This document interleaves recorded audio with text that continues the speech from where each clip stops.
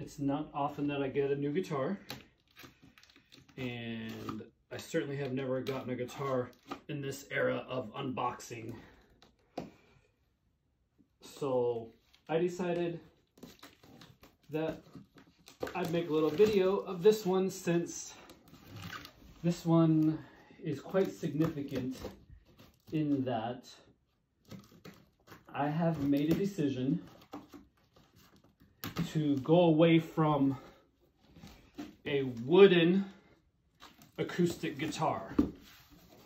It's something I never thought I would do because the tone of wood is just beautiful, and going away from wood is typically means it's very difficult to replicate a nice warm tone.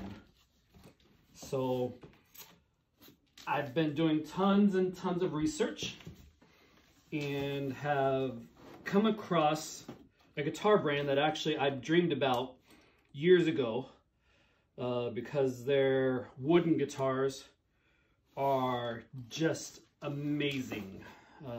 But I think they're somewhere around $7,000 to $10,000, depending on what you get. Obviously, I'm not going to do that.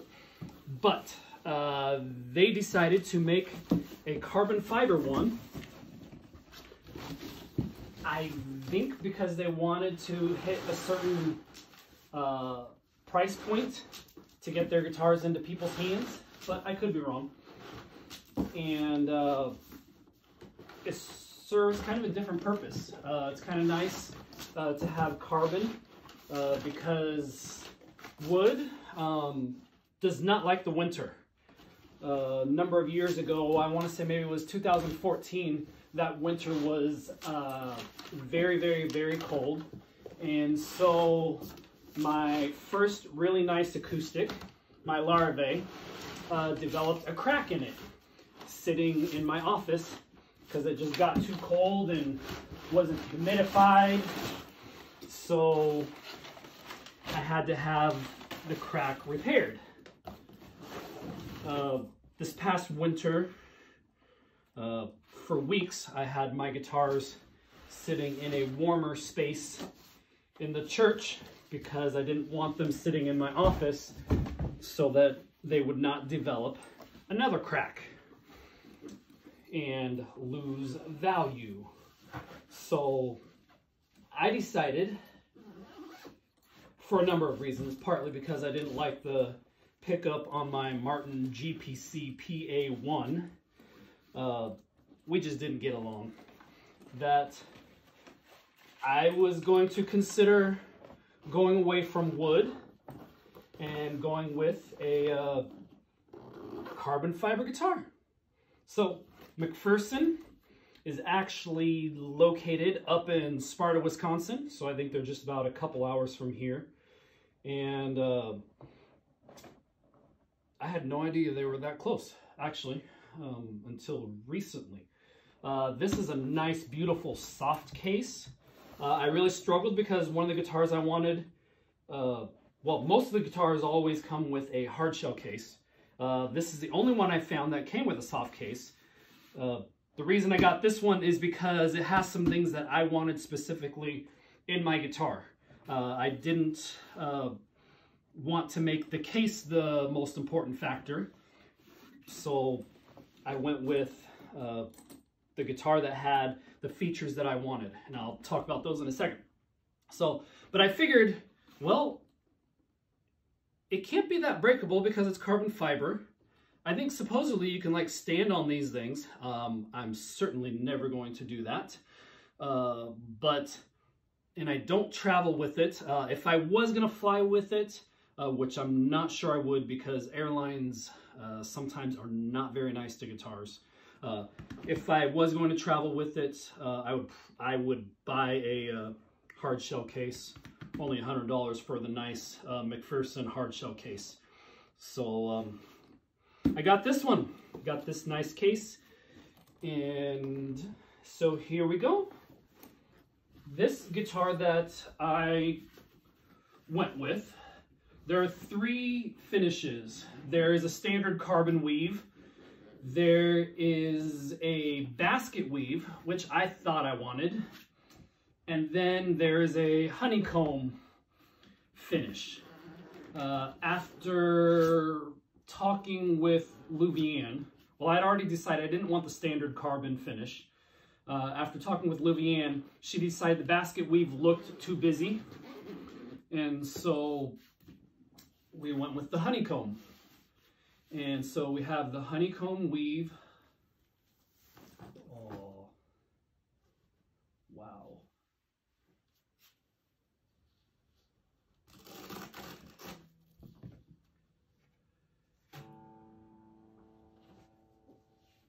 That is beautiful.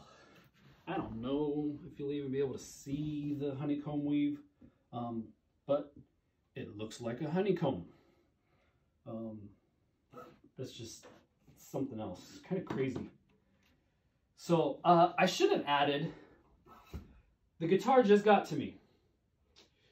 In the guitar world, when an instrument gets to you, especially during any sort of winter type months, you do not open it the same day. You wait 24 hours to do so, because that is a good way to completely ruin your guitar's finish and get all sorts of cracks in the finish of your acoustic guitar. So carbon fiber, though, does not act like wood does. So that means I can do whatever I want with it. I saw a video where apparently McPherson had gone outside at one point, and it was like -40 outside, because they're in Sparta, Wisconsin, and it was -40 outside. They took the guitar outside, which you never want to do with a regular wood guitar, and then they brought it inside to about 70 degrees, of course, just normal indoor temperature, and the tuning was not impacted at all, which is completely shocking, because normally that would do quite a job on your tuning, taking it from -40 to 70 degrees in just seconds. So carbon fiber doesn't have those problems, though. Bought this guitar because this one has the honeycomb, like I said. It has stronger frets. I tend to use heavier strings and wanted some stronger frets. Nickel is just a little softer than I wanted. These frets are called EVO Gold. Sounds like it's some sort of proprietary fret maybe or something that they made. These frets are nice, very nice. They look beautiful. But some of my strings can create a good bit of fret wear up here in the 3rd frets especially. And then this guitar specifically has these beautiful satin tuners. Oh, they feel super soft. It's gorgeous. So that was that between Elsa's Falling. So what I was looking for was the honeycomb finish, the upgraded frets so that they would last longer, and the satin pearl tuners. And this here is a feedback fighter. Like if you're in a place where the setting is prone to feedback, then you throw that in there, and that helps cut back on some of the feedback.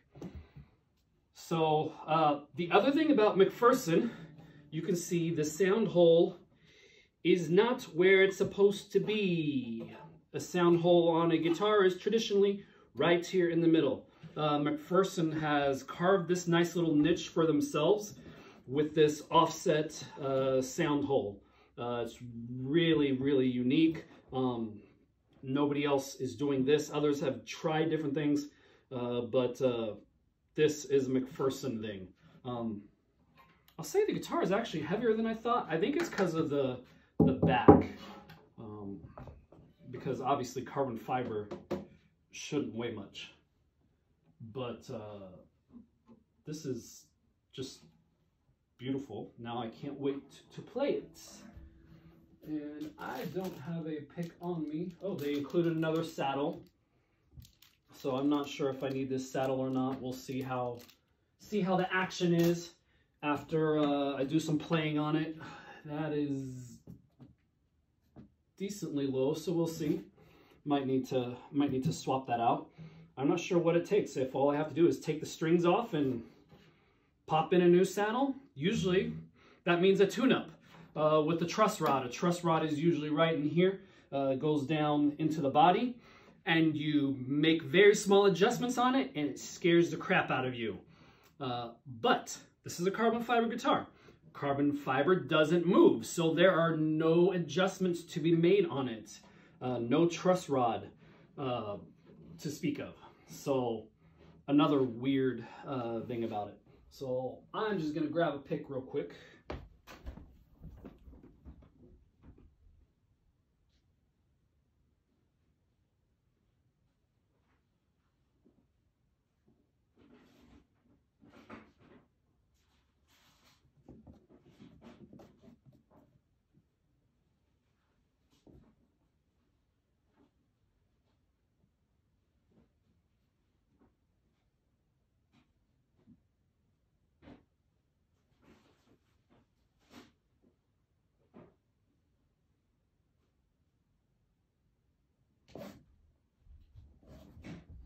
Well, for some crazy reason, I can't find one, which is shocking since they are everywhere. This is a beautiful blue case, by the way. I love this inside. Very, very nice. Definitely not your average soft case, that is for sure.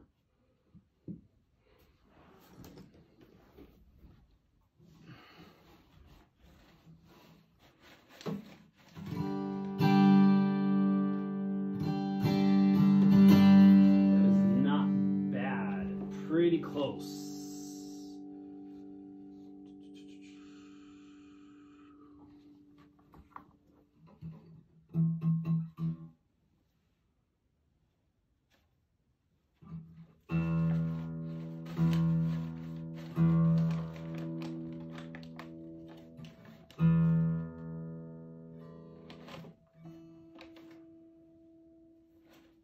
Not sure how that tuner works.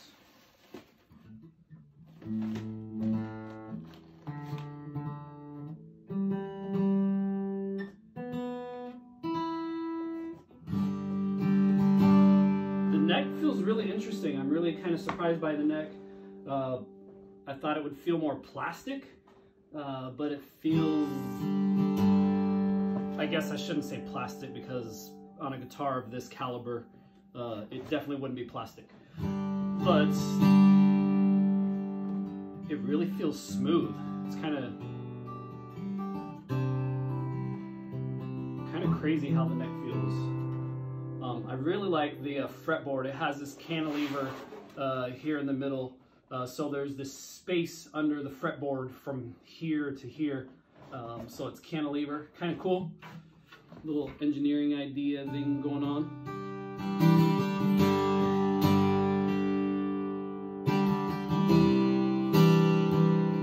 I watched a review of these guys, Brian Wall and his little outfit worship tutorials, and he was comparing this guitar to Martin's CEO7, which is a guitar that I was contemplating buying, but part of the problem being that it's wood.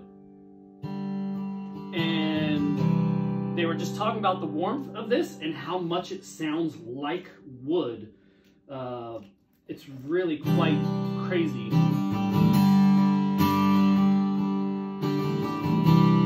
Like, to hear it in person is really a shock. Just the lows sound great. The low end really projects well.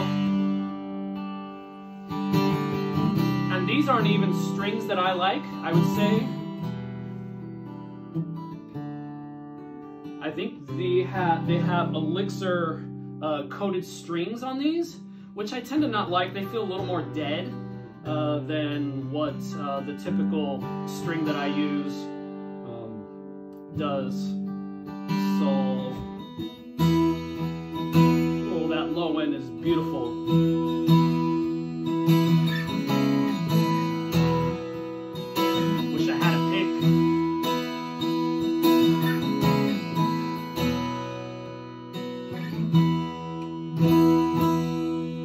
Somebody said this guitar just comes mix ready, and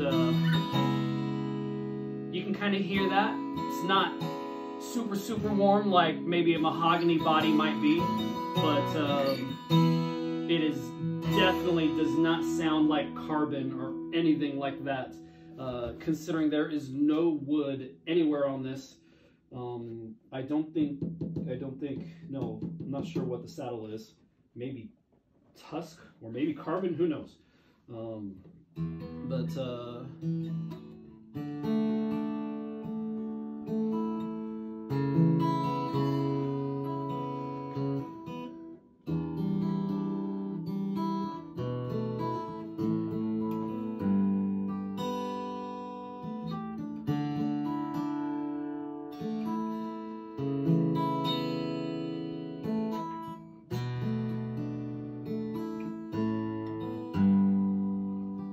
Another reason that contributing factor, I should say, for this guitar is that I did not like the pickup in my Martin GPC PA1. We were just arguing a lot. So I've been wanting to switch to an LR Baggs pickup, have an LR Baggs pickup in my Larvae. LR Baggs is just, they're the top in pickups in the acoustic world. So McPherson partnered with, maybe partnered isn't the right word, McPherson chose to utilize LR Baggs Element pickup exclusively for these. So it comes installed with the LR Baggs Element right here. So my volume is just right here. I just can turn it up or down right there. All the preamp and everything is all inside. So there's no holes in the body up here like normal. Granted, it doesn't have a tuner, so I might have to buy me a Boss tuner pedal. But the 9-volt battery goes right here. I don't even know if there's a 9-volt in it. It feels like there's a 9-volt in it already. So that's nice. It is nice, this offset. With the others, you had to, in order to access the preamp inside, you had to loosen the strings a lot and then try to fit your hand in between the strings to get into the hole. But with this offset hole, it's nice and easy to access that 9-volt battery. And all the preamp stuff is built inside and I think tuned for this guitar. So that's it. That's my beautiful McPherson Sable carbon fiber guitar. And I'm sure Sunday people will be watching online and live and wondering what in the world that is that I'm playing. So you saw it here first. That's what I'm playing, a carbon fiber guitar that sounds just amazing.